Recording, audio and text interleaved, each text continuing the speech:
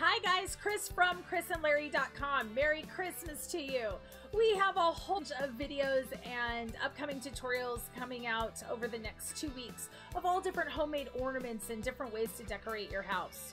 Now, the one I want to use today and show you today is a garland that I use and love because it's all natural and it's something that you made and it lets off this gorgeous smell.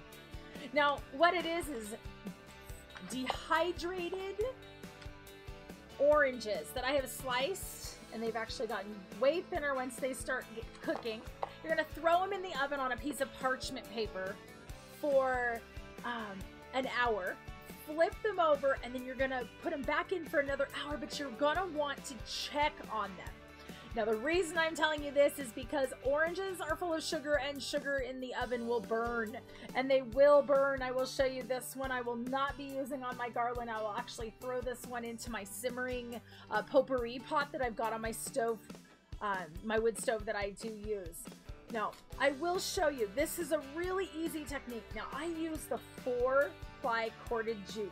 You can use the thin jute that they sell at the dollar store. This, I think, cost me about $8 or $10 at Walmart, and I use it constantly. It's starting to finally get a little bit thinner on the inside because you can see how much I'm using. You're going to cut the length of your jute as long as you want your garland. You can make it as long or as short as you want. I'm going to put this over my French doors, so this will be a real pretty decoration for Christmas time. So you're going to cut your jute, and then you're going to fold it in half so you know where your center line is. Once you get your halfway mark, and let me untangle here for a second. Once you get your halfway mark, then you'll know where to put your very first orange.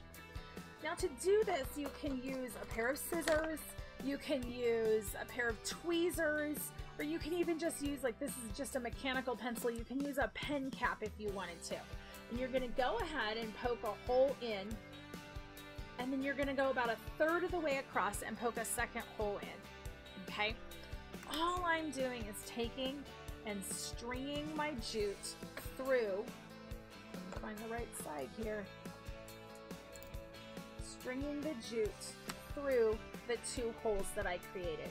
I'm going to go in one side, pull it through to where you want it on your garland, and you're going to go out through the other. Now, the easiest way for the jute is to take some clear tape and tape around, just the invisible tape.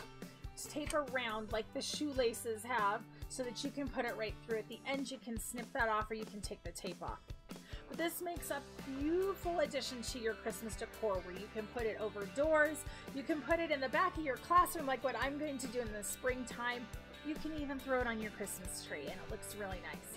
So like, subscribe, follow, and I will have pictures on our website. Guys, have a Merry Christmas.